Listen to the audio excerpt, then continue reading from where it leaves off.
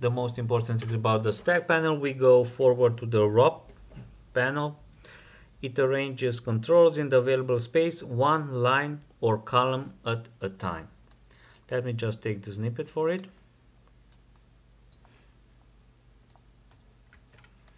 Okay.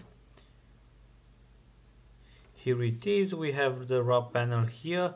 We have the same horizontal, put it in here.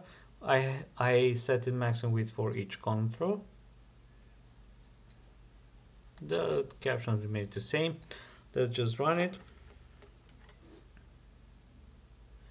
And you can see it. The elements that didn't fit in the first line are on the second line. Let me just resize it. Oh yes, it does move the way I want them to do. Pretty simple, pretty basic, nothing more really to see about it. The dock panel. Have you ever wanted to have controls attached or stretched to one side of a panel or the screen or the window? Don't worry, dock panel will do this for us. In this case, we have the following coding here. Dock panel, we just have a new property, dock panel dock. The label, here we have the label. It's on the top, some buttons on the left, bottom and right. Let's run it and see the result.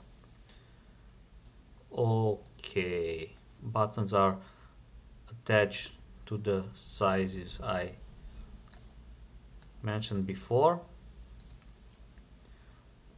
It will be useful, this one also. Let's move to the grid panel. As I said before, it separates elements into a grid of rows and columns. With it, we can do pretty much everything we did with the previous panels. And using it implies two steps. First, we choose the numbers of rows and columns. And secondly, we assign each element to the appropriate row and column we want it to be in. Grid lines are invisible, but for this lesson I will enable them. Okay, let me just show you what this grid means. I'll just put it in here. As you can see, we have show grid lines set it on true. We have 2 rows, we have 3 columns without anything else custom on it, and we have the same control, but this time we say that the label is in row 0, column 0, and so on. Let's run it. As you can see, as mentioned, everything is in its place. As you can imagine already, these panels won't be used alone. We can nest them, we can do whatever we want with them just to create ergonomic and user-friendly interfaces. The things were pretty simple until now. We'll just try to use what we've learned so far to develop a classic text edit window. We will have a big text box in it. We will have a save and cancel button, and we will try to do this window with panels. First attempt is by using the dock panel and the stock panel. The stock panel will contain the buttons, the cancel and the save button, and it will be docked in the dock panel at the bottom side, and in the dock panel we will also have a text box.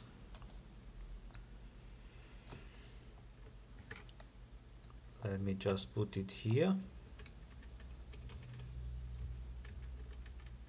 Okay.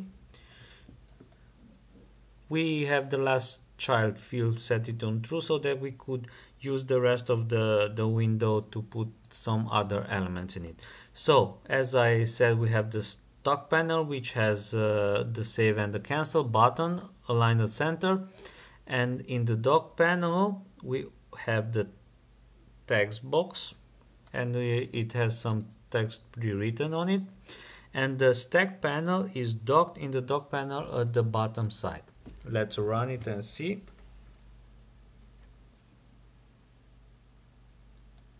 Okay, text is in here, you can see it. We can resize it, it works great. Buttons already remain on the center and on the bottom of the window.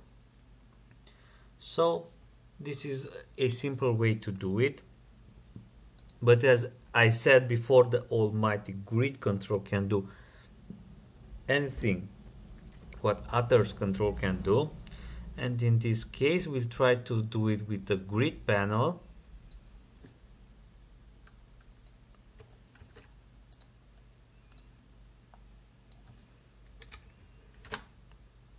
I'll just add the grid panel in here. We can say that one definition is row, it's very high, the other one is automatically set. We have no columns because we don't need it, and in the text box will be in row, in the first row, in row 0, and a stack panel with the buttons will be on the second row. We'll just run it, write some text in here. Is the same here, you can see the visual set it on grid. Of course it will be disabled, it's just for debugging.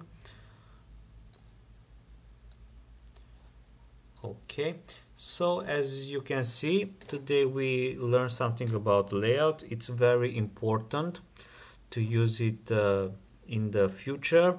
It's very important to remember that each type of control can contain in it a panel, and it can be nested in it and can be used to display many wonderful things. For example, let's take the tooltip control. We'll have for instance, I want to display when the mouse enters a button a tooltip that has an image on it and it has a text on it. In this case it's very simple. I have a stack panel, I have an image on the stack panel, I have a text box in that stack panel, and the tooltip, it's very beautiful. It has a lot of information in it, and basically interface becomes more and more user friendly and more helpful. A very good book for learning is Windows Presentation Foundation in C# 2008 by Matthew McDonald. I really enjoyed that book. I really hope I was helpful to you. So until next time we meet, happy coding everybody. Thank you for your attention. Bye bye.